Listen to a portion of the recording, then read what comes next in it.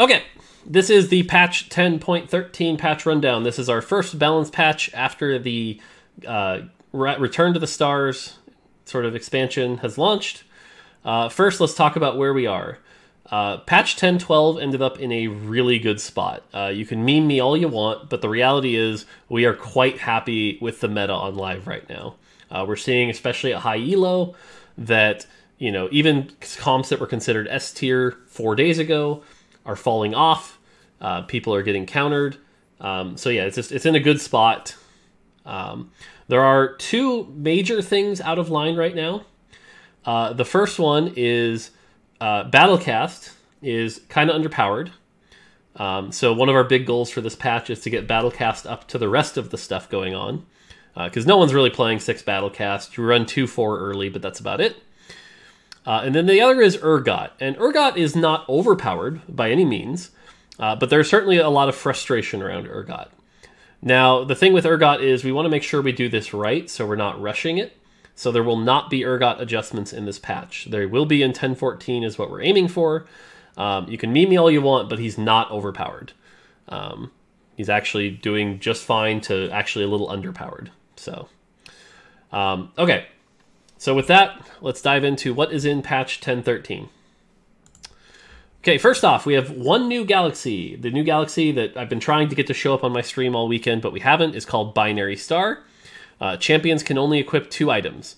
So you can see here on Ziggs, you have this cross that says, nope, no item. There are some exceptions or just some things to clarify. Thieves' Gloves counts as 1 item. So you can still put Thieves' Gloves and get a full thing like this, no problem. The other thing is the mech. The mech only gets 2 items still. Same thing. So the mech will always get this, and then it'll get 2 items. So don't think you can cheat it with the mech. So that's how Binary Star works. We hope this will make you think about your carries a bit more instead of just stacking all 3 items on the same person. So this should make some interesting options. We'll see how this galaxy goes. And if you're wondering, the galaxy being removed this time is Medium Legends. The 125 HP galaxy is the one that is being removed this patch. It's one of the older ones, and it's one of the ones that we're ready to move on. So, cool. All right, on the trait side, as I mentioned, Battlecast is the one underperforming the most, so it's going to see the biggest numbers here. So as you can see here, the 2-piece goes from 70 to 80, the 4-piece goes from 160 to 180, and I'll call out here that this makes the early Battlecast quite strong, because it was already pretty strong. But then you'll notice the 6th jump is massive. 325 to 480, big jump. And then 600 to 880, so very large jump. Battlecast should be much more playable after these changes. Now again, every other change from here on out, like I said, other than Battlecast stuff, is very light touches. So for example, Blademaster. We're seeing 6 Blademaster be really strong, especially if you hit that 3-star Yi. So we're bringing the percent chance down 5%. That's it. Blaster. Blaster, what we're noticing is 2 Blasters in a very good spot. It's a good, strong early game comp. Red buff early is like a really good win streak, especially with Cyber, especially with Battlecast, it'll be even better. But no one's really running 4 Blaster. So we're making 4 Blaster more of an option again, especially now that Misfortune's gone. You kind of lack that late end game carry. So we're giving 4 Blaster back its the 6 extra attacks. So if you really want that AoE spread of damage, you can consider 4 Blaster again. Cybernetic. Cybernetic has proven to be one of the most consistent comps. It's a really good top 4 comp. It can win if you get the right items. So again, we're just touching it a tiny bit. And so the 6-piece Cybernetic bonus loses 5 AD. And unlike when we nerf a champion 5 AD, that 5 AD scales on the champion. This is literally just 5 AD. So Cybernetic, just a tiny touch. Darkstar. Darkstar is one of the ones that ended up underperforming a little bit. Darkstar is a comp that you kind of have to wait till the end game to put together. And again, so it's just underperforming just a little bit. So instead of 8, 16, 24, 32, it now goes 8, 18, 28, 38. Apparently this patch we have a lot of 8s in our numbers. So Darkstar can do well if you high roll the Xerath, the Jhin, get good items. This should help bump it up a bit. Also, people are still sleeping on Shaco a bit. We're seeing some Shaco play at high level. But hopefully people realize that Shaco's actually pretty good.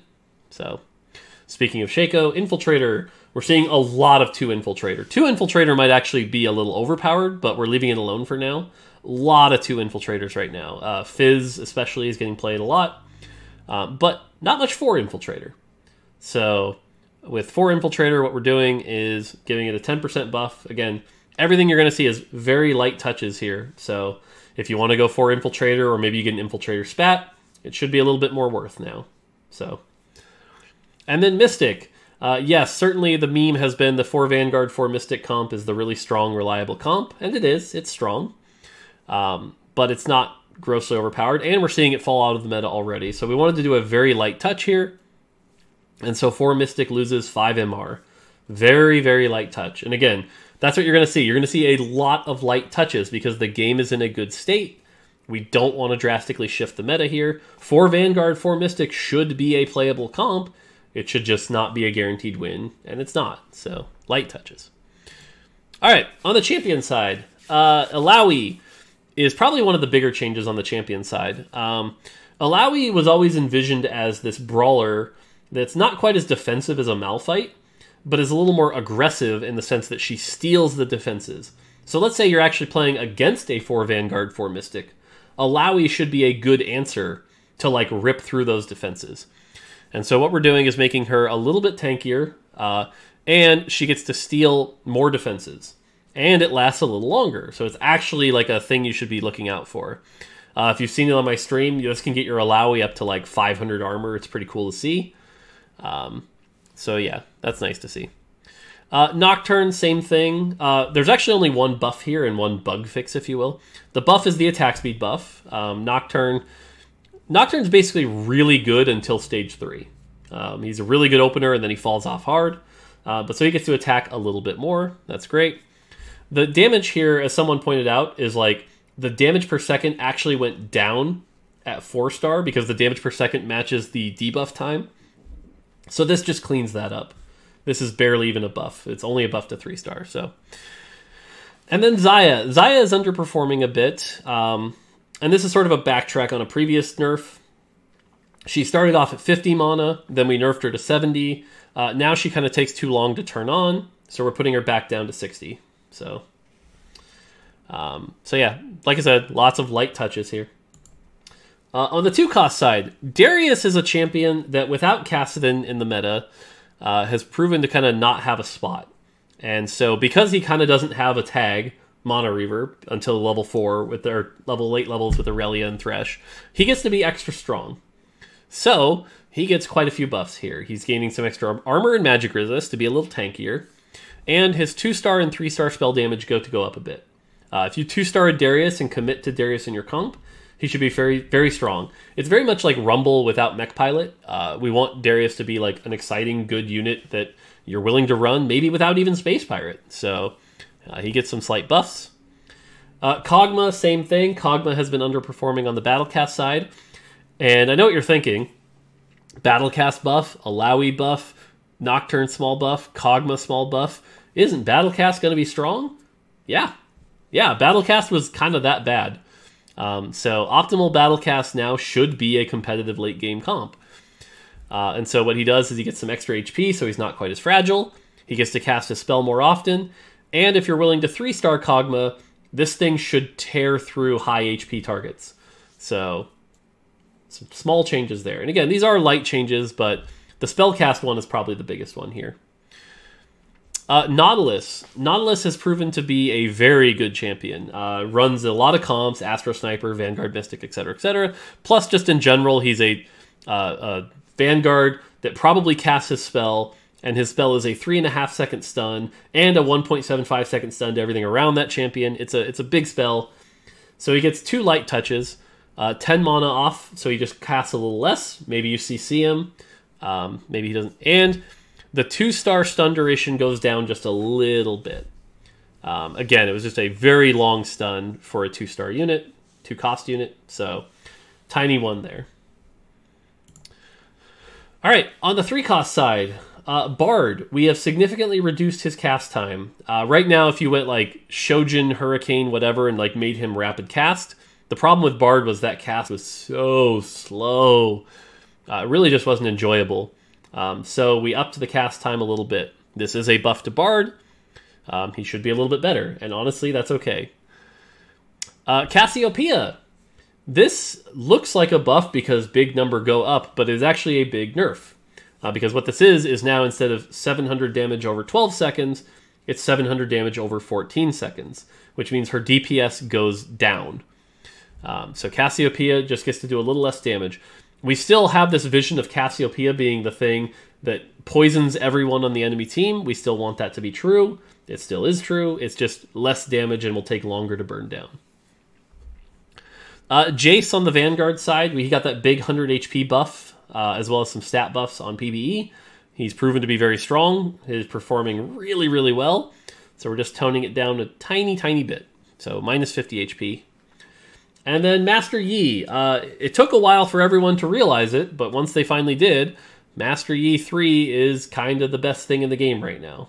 If you hit that 3-star Master Yi, you're very likely to win the game. Not guaranteed, but very likely. He's just overperforming a little bit for where we want him. So 3-star only gets a slight nerf to his spell damage. That's it. So, and again, what you should be seeing here, the theme should be very light touches. If you've seen me play any PvE, what you'll notice is 3-star Yi is still wrecking fools. So, Fizz. Fizz has emerged as this really cool sleeper infiltrator that blows up backlines. It's really awesome, really fun to see. He's just a little too guaranteed, so we're just making him auto-attack one more time. Not a big deal. So, tiny nerf to Fizz. Gnar. This is actually more of a nerf, but let's be clear here. 3-star Gnar was underperforming quite a bit. We didn't like where 3-star Gnar was. He was kind of one of the worst 4-cost 3-stars. So he gains a bunch more health and a bunch more AD on Transform. Sweet. 4,000 health on Transform. Gnar 3 should be scary. I love the idea of like Gnar 3 versus the mech, and they both have 5,000 health, and they're both beating up on each other. Should be hilarious. But Gnar 2 and Gnar 1, on the other hand, though, little powerful. So we dropped the stun duration from 2 seconds to 1.5 seconds. What this means, though, is you still get the knockback time plus the stun, so it's still almost about a 2-second stun. Still think Gnar will be good, just a little less good. Jinx. This nerf is massive. Jinx is completely unplayable now. Just kidding. It is a whole... once she turns on and starts, powering up, her bonus attack speed goes down 10% and 5%. Woo! So just a light touch to Jinx to make her just a little bit worse. With all of these adjustments, especially to Vanguard Mystic, and what we're already seeing on live is Sorcerers are doing really well, especially at high elo. Sorcerers use Riven as kind of their big front line, and so we're just pulling Sorcerer down a little bit with this Riven nerf, so it's a 25 off her shield. That's it. So she's just a little less tanky. No big deal. And then finally, Teemo. Teemo gets a small nerf in his slow duration. That 4-second slow duration, oh my god, we're just going so slow. It was a little too much, so we brought that down to 3 seconds. And then 3-star Teemo was actually the best performing 3-star 4-cost by a pretty good margin. So we brought 3-star Teemo down quite a bit, actually. I think this number might be 550. I could be wrong. I'd have to double check. But so 3-star Teemo, just a little less of a free win. That's all. Finally, on the 5-cost side, 2-star Echo was overperforming a little bit. So we just brought down his bonus spell damage. Keep in mind, this is just the bonus spell damage. His auto attack still hits hard. He's still doing the slow. So he's still a good champion. Just a very light touch to 2-star Echo. And then Thresh. Thresh is an interesting one. Thresh is probably the best endgame champion in the game right now.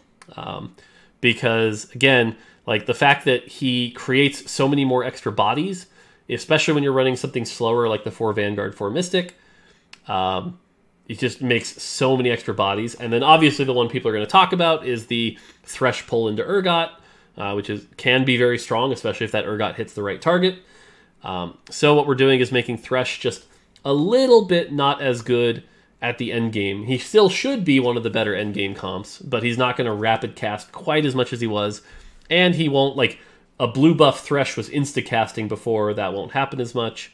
And again, we're doing light touches here, so cool. And again, I will reiterate that Urgot, we are aiming for 10-14 changes, but if your expectation is that Urgot won't one-shot things, you're going to be sorely disappointed. Urgot will one-shot things. That's what he's there for.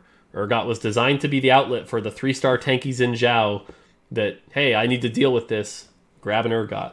We just need to make sure it's done in a fair way and that it feels fair. Right now it doesn't. We agree. We're working on it. Okay, item changes. Bloodthirster and Hextech Gunblade. Let's be clear. These items are just underperforming, and after these changes, they probably will still be underperforming. But we're just trying to make them a little more optimal. So if you want to build them, if you want to put these on there, cool, great. Jeweled Gauntlet, same thing. Just a little bit underperforming for where we liked it, so we're giving it a small buff. Now, the nice thing about Jeweled Gauntlet here is now Jeweled Gauntlet plus IE is now 50% critical damage, which means your crits do double damage. It's a nice round number, so I really like how that ended up. Static Shiv gets a small buff. If I'm being honest, I still think Static Shiv won't be that played after this change, but like I said, we're trying not to overdo it, especially with the battle cast changes. I would hate for like Shiv Kog'Maw to become the new meta, but especially with all the Mystics, I'm less convinced. But again, Shiv is underperforming, slight buff. We're trying to do light touches because, again, the meta's in a good spot. And then probably the biggest item buff, shout out to Lobby 2 because they helped me with this one, but Zerat Portal. Zerat Portal is a really cool item. It's in a good spot. It's supposed to be a I need more frontline. If you were watching my stream today, you saw me use this on Shen, which was great. But it has this really awkward thing of like, hey, I have a 1-star frontline, and I need extra tankiness, so I put a Zerat Portal, but the 1-star is really weak too. That feels bad. So what we did is we shifted up the 1-star version quite a bit, the 2-star a little, and the 3-star not at all.